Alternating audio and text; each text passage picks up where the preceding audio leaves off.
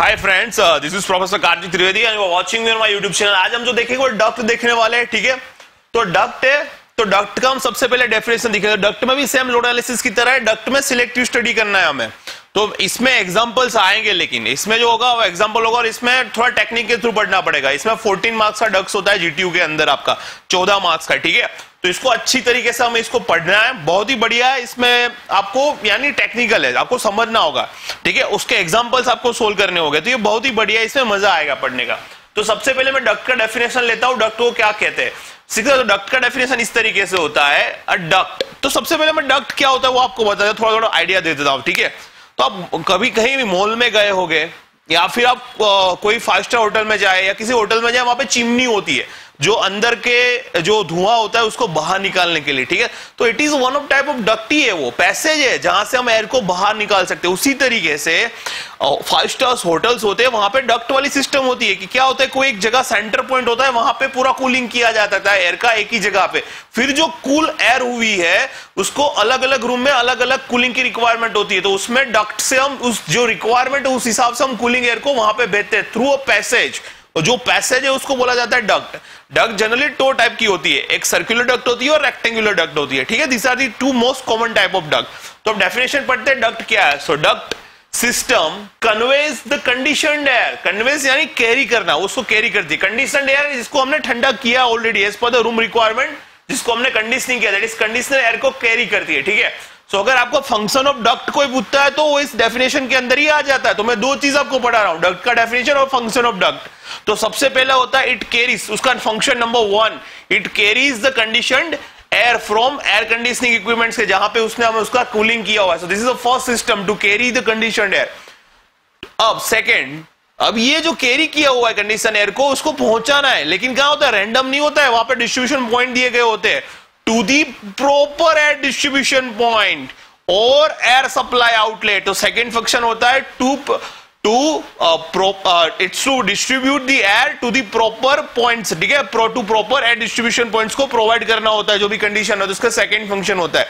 तो जो आपको देखा, जो डिस्ट्रीब्यूशन पॉइंट्स होते हैं वो ऐसे रैंडमली नहीं लेते कि चल यहाँ पे 2 रख दो, यहाँ पे 2 रख दो, पूरा कैलकुलेशन होता है।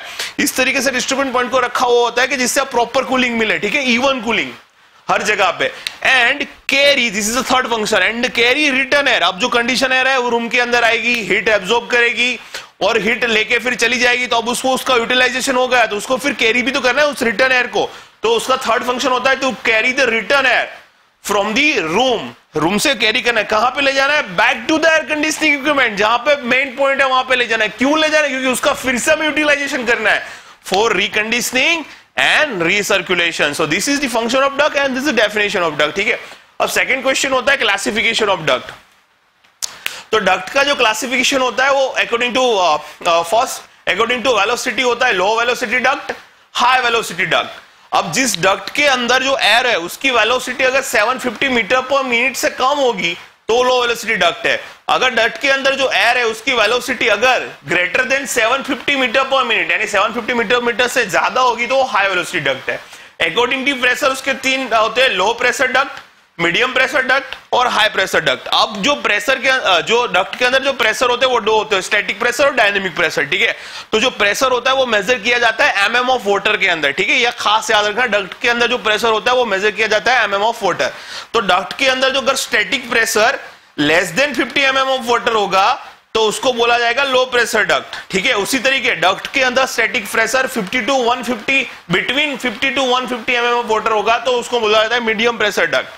अगर डक्ट के अंदर प्रेशर है स्टैटिक प्रेशर वो between 150 to 50 mm of water होगा तो उसको हाई प्रेशर डक्ट बोला जाता है, ठीक है। According two types of air होता है, इसका 3 टाइप डक्ट होता है। Supply air duct, supply air duct जिसमें हम कंडीशन एयर की सप्लाई करते हैं, तो first supply air duct. Second fresh air duct, जहां से हम बाहर से फ्रेश एयर है उसको लिया जाता है, ठीक है, तो उसको बोला जाता है fresh air duct. And third आता है रिटर्न एयर डक्ट, कि जो रूम के अंदर आ चुकी है जिसने हीट एब्जॉर्ब किया है उसका हमको फिर रिटर्न लेना है वापस, तो उस डक्ट में जो रिटर्न एयर जाती है उसको बोला जाता है रिटर्न एयर डक्ट, ठीक है। तो इस तरीके से supply air duct, fresh air duct and return air duct. तो ये क्लासिफिकेशन 3 मार्क्स में पूछा जाता है, ये फंक्शन और क्लासिफिकेशन, ठीक है। अब आते हैं मेन पॉइंट के, जहां पे हमें एग्जांपल्स एक गिनेंगे, ठीक है। तो एक इक्वेशन आपको यूज करना होगा। सो अब ये डक्ट होता है, उसके अंदर एयर पास होती है तो फ्रिक्शन होता है, ठीक है। फ्रिक्शन की वजह से डक्ट के अंदर जो एयर होती है उसमें प्रेशर लॉसेस आता है, ठीक है। सो हमें वो प्रेशर लॉस फाइंड करना है। सो ये इक्वेशन है, आपको बहुत इसको याद रखना है, ठीक है। Pressure loss due to friction in duct, इस इक्वेशन को हमें डायरेक्टली ले लेना है, इसको कहीं से डिराइव नहीं किया। इसको डार्क की फॉर्मूला या फैनिंग इक्वेशन भी कहते हैं, ठीक है। अकॉर्डिंग टू डार्क की फॉर्मूला फैनिंग इक्वेशन, क्योंकि हमारे सिलेबस में डायरेक्टली दिया गया है तो हमें इसको डायरेक्टली यूटिलाइज करना है। सो याद रखना है pressure loss due to friction PF यानी इज इक्वल टू एफ होता है friction factor, L length of duct, row A density of air जो होती है 1.2 kg/m3, we velocity of air in duct upon 2m, m का मतलब होता है hydraulic mean depth. Hydraulic mean depth क्या होती है? m का मतलब होता है एरिया अपॉन पेरीमीटर। अगर सर्कल होगा, सर्कुलर डक्ट होगी, तो उसके लिए एरिया क्या होगा? π/4d², और उसके लिए पेरीमीटर क्या होगा? πd।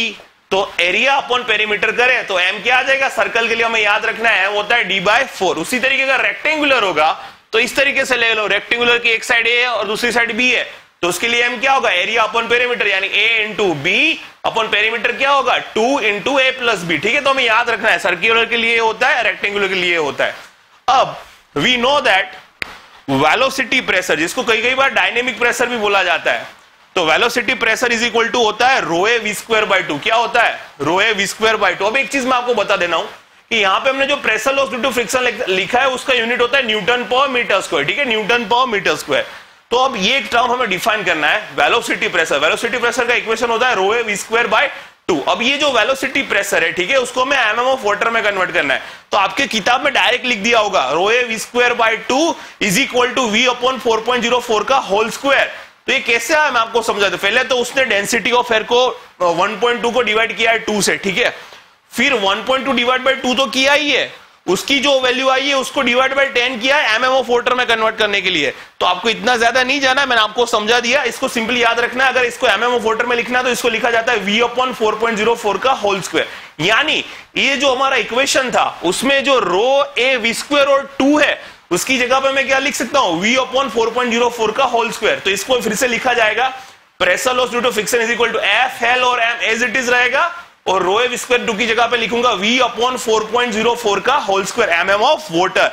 तो ये दोनों सेम ही इक्वेशन है, लेकिन ये जो इक्वेशन है एफ एल रो ए v²/2m ये न्यूटन/मीटर² यूनिट में है। अगर आपको वैल्यू mm ऑफ वाटर में चाहे तो इस इक्वेशन को इस तरीके से लिख सकते हो F L upon m v upon 4.04 का होल स्क्वायर, ठीक है।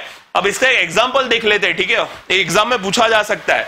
उसने दिया है duct of 14 metre length having, उसका भी फ्लो रेट भी देके रखा है, डक्ट का फ्लो रेट है 80 मीटर क्यूब पर मिनट, और उसमें जो फ्रिक्शन फैक्टर है वो देके रखा है 0.006। तो उसने बोला है कि सर्कुलर डक्ट और रेक्टेंगुलर डक्ट इस दोनों के लिए आप pressure loss due to friction find करें, ठीक है। तो सर्कुलर डक्ट होता है, तो हम सबसे पहले सर्कुलर डक्ट के लिए हम प्रेशर लॉस फाइंड करेंगे, ठीक है। तो सर्कुलर डक्ट के लिए m क्या होता है? यहाँ पे अभी हमने किया ना area upon perimeter π/4d² divide by πd। तो सर्कुलर का हमें डायरेक्ट याद रखना है क्या होता है? d/4। तो सर्कुलर डक्ट ऑफ डायमीटर कितना दिया है? 0.25 मीटर। तो 0.25 डिवाइड बाय 4 करो, m मिल जाएगा। अब वेलोसिटी एक खास याद रखो, एफएम में आप पढ़ चुके हो q is equal to av होता है, ठीक है, एरिया इंटू वेलोसिटी। तो वेलोसिटी जाए तो क्या होता है? q upon area.